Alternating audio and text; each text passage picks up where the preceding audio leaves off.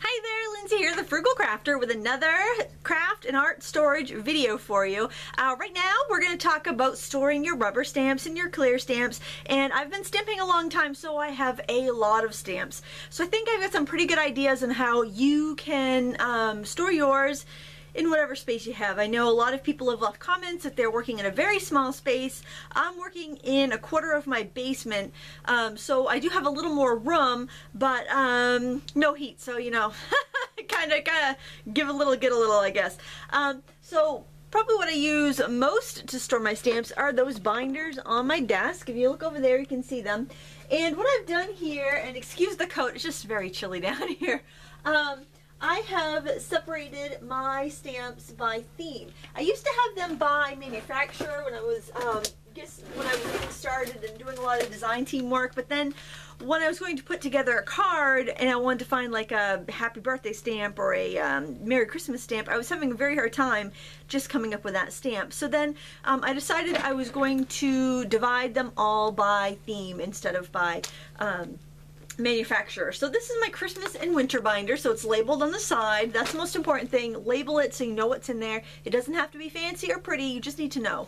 It's nice that it looks nice because then you'll be more likely to use it. So this is my Christmas and winter, so I have all of my Christmas and winter stamps in page protectors. For those little dollar stamps, I just use trading card holders. You can also buy like storage sheets, which are like a heavy laminated cardboard or plastic, like right here. This one I think is a Sunday International one. It's like a plastic sheet that you could put your stamps on. So that's how I store all my clear and unmounted stamps. And I do have a video on how I sorted them all when I changed from going to manufacturer-based storage to theme-based storage. So if you look in the video description below, I'll have links on that. I apologize if it's a little dark here. I had to move my lighting around a little bit, and I know it's a little dark, but I think that the part I'm trying to show you is bright. So hopefully that's okay, and you'll be able to see what I'm showing you. The next thing I wanted to share were these letterpress trays back here, and I picked up those at yard sales, and I'll zoom in a little bit so you can see that a little bit better. They're really great because they have all these little compartments, and you can fit small sentiments and alphabet sets in here. These like little ribbon stamps. I took my sentiment stamps actually that were in sets, and I mounted them on these little Jenga blocks, and these aren't even real Jenga blocks. They're like the generic Jenga blocks from the toy store. So it was like, I don't know, $4 or $5, and you got like, I don't know, 60 of them or however many is in there. And then I just stamped on them on the opposite side what they were, so it was easy to use. I like having my sentiments like this because when I'm making a card, I don't want to have to sift through binders to find the stamp that I want. I want to just like look up here, oh, it's a thank you, I'm going to grab that and go. I also love these little dollar, well, this one's not a dollar one, this is an older personal stamp one, but I love these little peg mount stamps because you can stamp whatever sentiment you want really quickly and easily. The downside, and you probably just saw it a second ago, was when I tipped them over and they fell off the shelf. I ended up making some little origami boxes to fit these so they were a little looser and easier to take the stamps out of, but then they don't hold them as tight, so they tend to fall out sometimes. Not a huge deal, but I guess it could be annoying if it happens several times a day, so just to let you know that. And I have a few, the downside to this is that the segments, little compartments are kind of small, so I can't put my really big sentiments on there, so that's kind of a drag. I just picked up a couple more sentiment sets from a friend of mine who's a retired Stampin' Up! Person, and she was getting rid of some of her older sets, and they don't fit, but I want to keep my sentiments together, so they're just sitting here right now until I can think of how better to store them. So if you have suggestions for that, just let me know. I'm not going to unmount them because I like my sentiments mounted. That's why I mounted some of my unmounted sentiments. Alright, oh, I have some other stamps I want to show you how I store. Let me zoom out a little bit here again. Here we go. I love my little mannequins on there. It's going to be kind of funny.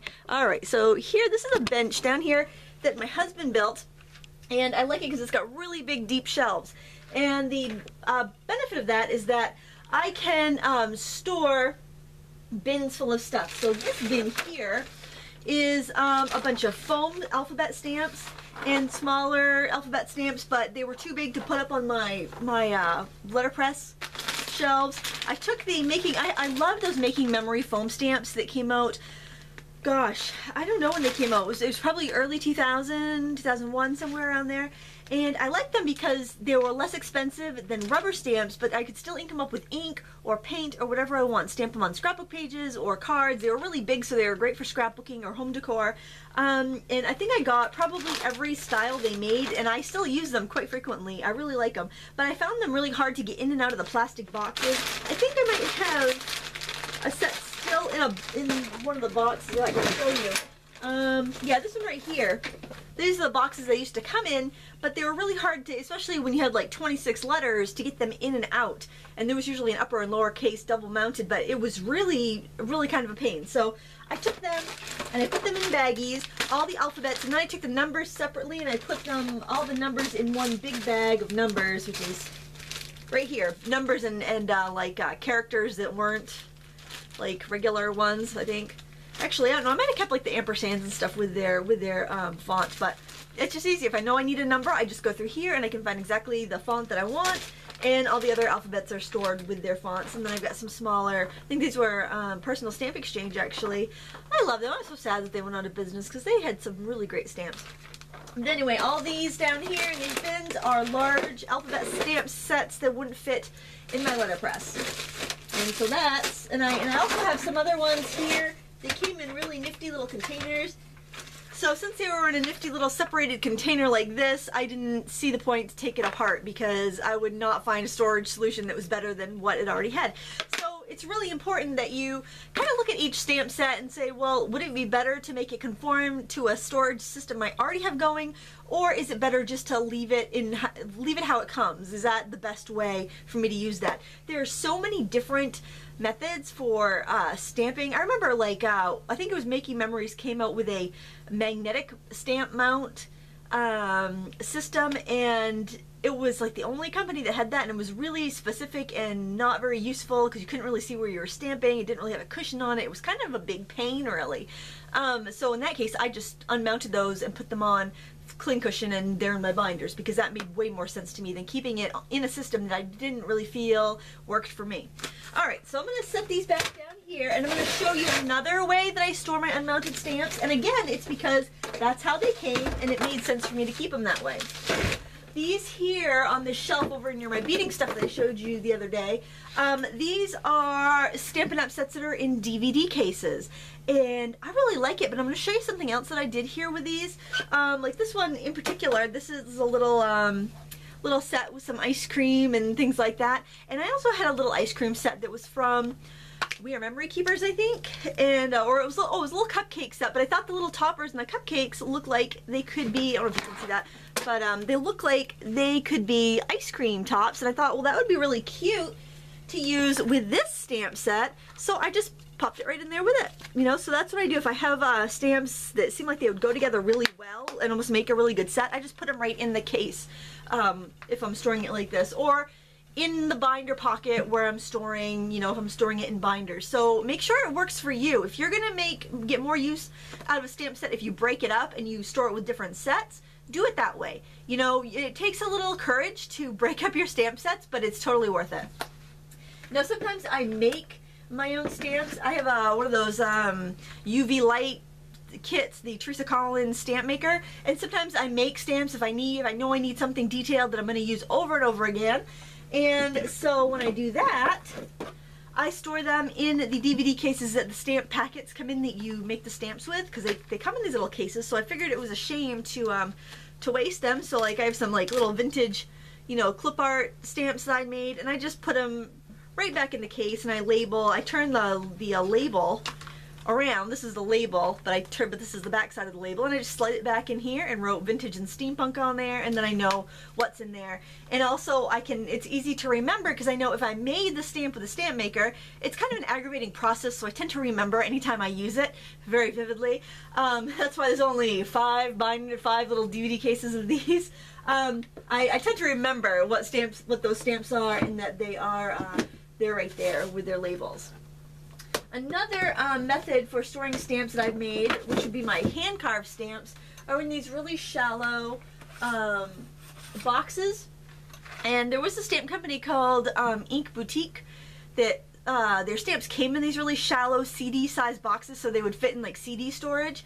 These are great for my hand carved stamps. There's some that I've made there just with like the easy cut rubber from Dick Blick or Utrecht Art or Speedball, and they're right there. And I remember, because you know it's a little labor intensive, I remember the stamps that I hand carved, and I know where to find them because they're right here. And then there was one stamp set that I just couldn't figure out exactly what I wanted to do with it. It was Purple Onion design stamps, and it's this really bodacious big vintage calendar, and so I put that in one of these too because I could keep it together. And I figured if I was going to use this, then I'd use all this together. Honestly, I actually completely forgot about it, and I just saw it for the first time in 2 years, so it pays to do these storage videos because then I find the stuff that I completely forgot about. Okay, so now I want to show you how I store my wood-mounted stamps in my stamp wheel. I'm going to pause it so I can set my lighting up over there, and we'll be right back in a moment because it's YouTube, so it'll really be a moment. Alright, we're rolling again. I just blinded myself because I've got a light right there that I just turned around. I know I look like a ghost. I'm like, ooh, crafty floating ghost. So I had to move a couple lights, my fancy hardware store clip lights, over here so that it would illuminate the wooden stamps. I want to show you this. I almost forgot that I wanted to show you this. This is a calendar frame. I don't know if you've ever seen them, but if you, they're just like a wooden frame that you can like put a store-bought calendar in, and it just, I don't know, probably saves it so like the edges of the calendar don't curl up and stuff. You know how calendars do. So I took it and I asked my husband to put a piece of plywood in the back to reinforce it, and then he hammered nails. You can see there, he hammered nails in from the back in a very, he measured and everything. I would have just kind of slapped them in there, but he measured it so it actually fits very perfectly. And then I put my stamp wheels on there.